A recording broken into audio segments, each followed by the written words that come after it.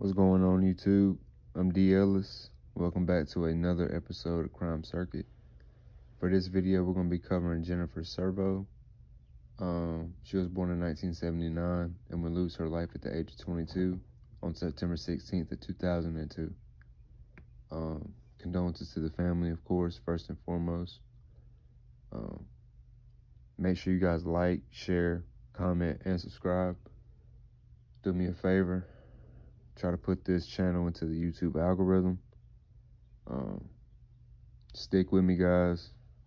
I'm gonna get a camera soon, I promise. Just stick with me. Consistency will never be a problem. But with all that being said, guys, once again, I'm D. Ellis. This is Crime Circuit. Make sure you guys like, share, comment, subscribe. Let's get into the intro.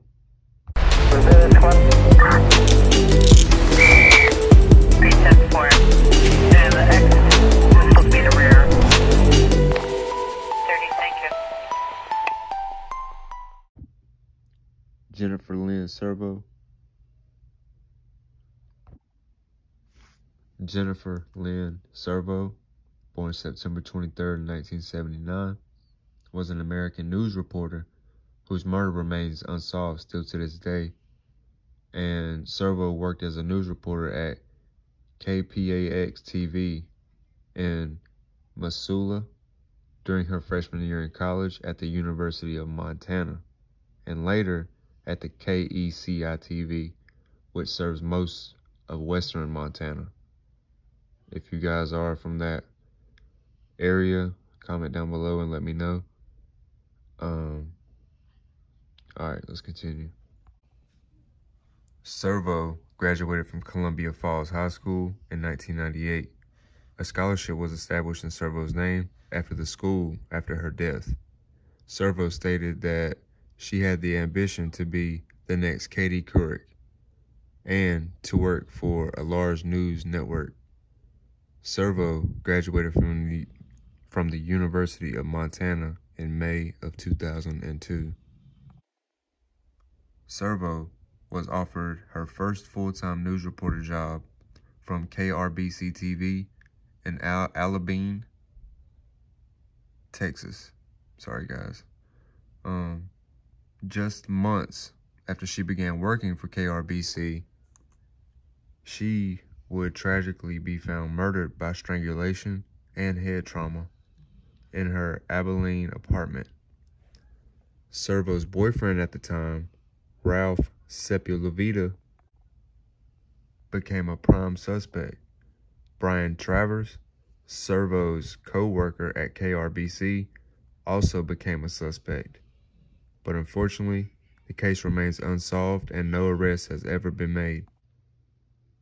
Servo's murder has been covered by numerous media outlets since 2002.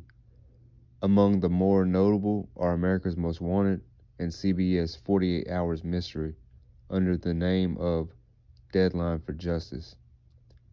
Servo's story was also in the September 2003 issue of Cosmopolitan magazine. All right, you guys, that's going to conclude this episode of Crime Circuit. First and foremost, rest in peace to Jennifer Servo. Condolences to the family. If you guys know anything of this, do the right thing, you know. But with this case being, 21 years old almost, it's crazy. I mean, she had a lot going for her. It sounds like, to me, it could possibly be somebody that probably knew that she has good stuff going on and was envious of that. But hey, I'm D. Ellis. Rest in peace.